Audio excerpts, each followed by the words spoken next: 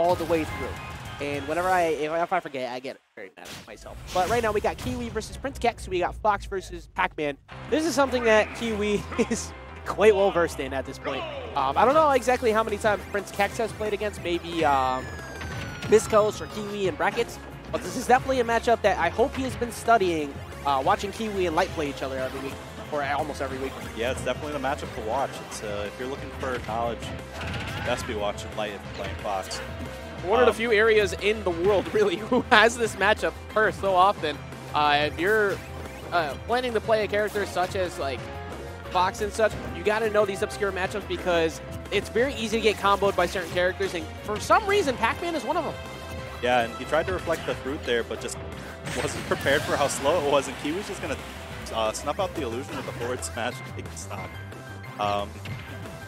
Yeah, with Pac-Man, you got to be able to get away or around all these projectiles. It's a massive wall, and not easy for a lot of characters. Fox being heavy on approach might be a little hard at times, but he has the tools to deal with it.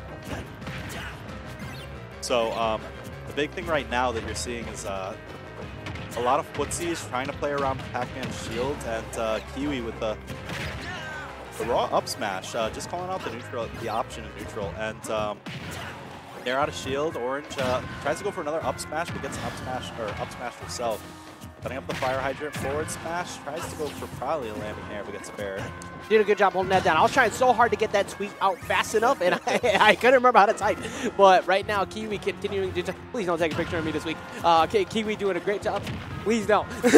Doing a great job continuing to hold down this lead and establishing the print. No. He was very smart to hold the shine there, because if he didn't, he would have got hit by the bell from the water. Yeah, and you see the way that Kiwi controls the corner there. Just even though that didn't kill, she's continuing to establish fear out of PrinCe. It's like, what do I do to get off the ledge here? Do I go for side B? No, because this is lingering too long. And then once he starts committing to staying there too long, she's going to drop down there and immediately go, that time go for the down air instead of back throw. That was actually a really nice setup from Kiwi there. Yeah, very obscure too to be seeing something like that from a character who had no grab in the last game. Yeah, you know, every time I see it, even though we're like 4 or 5, 6, whatever, how many months in, like 6 months now, it's still weird to me to see that move actually work from 4 years of watching it get people killed. Yeah, I mean, you don't really get anything off of it except for... Well, actually, no, you get up throw into up airs and such now early on, and you get back throw kills. They actually have an option to follow up now. Gotcha. It was really huge for them because being able to pressure on shield is one thing. Being able to actively bait people while pressuring on shield into a potential kill option, that's a completely other thing. That time, though, Kiwi is going to still live, and PrinCe cannot find his answer to this first stock. Yeah, definitely struggling to find the kill here. Reading the rollout with the orange. Back here, nice tech. I think the big thing right now, from what I've been seeing from Kiwi, he's kind of baiting back and then throwing out an option to punish the approach. I like that cross-up she went through back here. I like the fact that, like, it seems like PrinCe, even though he's this far behind, he's not really been too afraid to commit to going in.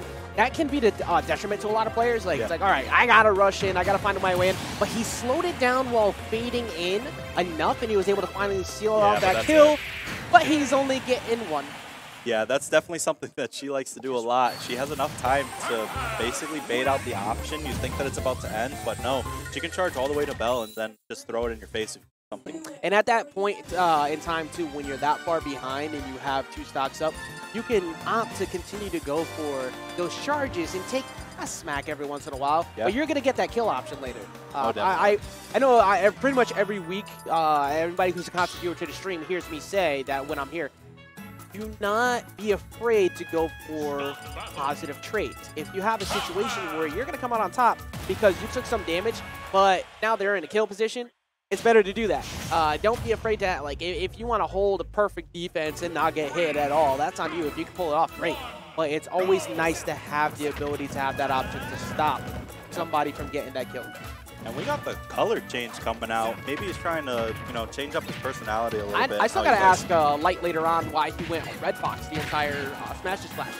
I wonder if he's maybe doing like the Void thing where he punishes himself by using a different color if he's not performing to what he wants. I don't know. I'll ask him. That sounds about right, yeah. Depending on if he wins, of course. But of course. Yes, I never assume anything. Right now, PrinCe's doing a decent job of, even though he's at 33%, like, all right, never mind. He got called on his jump. He's lucky he didn't die, but he has no jump. Kiwi's going to drop down and go for a back air, but that time's not going to get it. Still trying to read that jump off the tech on ledge. Ooh, he lands directly in front of her, and he's got to be very careful with these jumps at the ledge, because even so, right there, because he missed with that side B, that all could have been avoided if he just tried to be a little bit more conscious about his jumps before he used it. Yeah, and right now he's throwing out that forward smash hard, trying to get like an option out from Kiwi, trying to get a punish. Not going to get punished for that because of the positioning from Pac-Man. Yeah, even with all that percent, like it lasts longer after you get hit with the belt, the higher percent. But she was off stage, so she couldn't get in quick enough. Luckily for him, he got away with the grace he's got on that. Trying to catch her, maybe potentially air dodging in. I think that's what he was looking for there, but Kiwi not giving it to him, especially with the hydrant in the way. You're not going to put yourself in front of it, but she's going to get that first stock. Yeah, the power increase from the hydrant in the back air.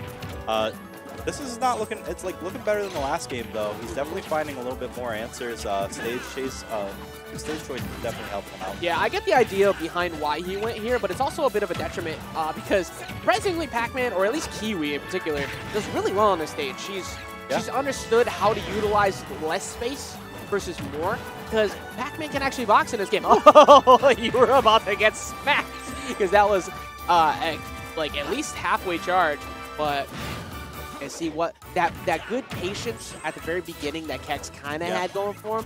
You can see now that he's committing a little bit too hard. You have to be you have to be willing to like not try and push the initiative too hard against a character who thrives on patience. Yeah, especially when you're falling this far behind, like you trying to. Oh my god, that was so smart. Oh my god, that was so big brains. The option coverage on that was spectacular. Having the apple behind to stop a potential roll away. Big damage. You land directly in front, you get grabbed into potential forward throw or back throw into the apple.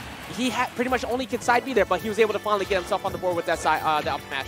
Yeah, now probably one combo from Fox can put Kiwi in the kill percent. He just needs to find the right combo starter. Yeah, you know, ever thinking that the match is over against Fox is a way to lose easily. Yeah. However, Shine stalling without an extra jump or resource is also a way to lose if you don't have a backup plan. Kiwi saw through it and is going to get him directly out of here. I do like the small adjustments it seems like KeX was making, but the problem was when you play a long game against somebody who is entirely based around playing the long game, without a game plan to go along with it, that's something that's going to continue to establish pressure. Things are not going to look good for you. Kind of like my hair. I'm going to talk about this all night. I hate when I look like I need sleep, man. What am I on? I think I'm on like my 20. Yeah, I said 22nd day in a row. You're how many days in now? I had days off. You finally had some days off? Today and tomorrow. Yeah.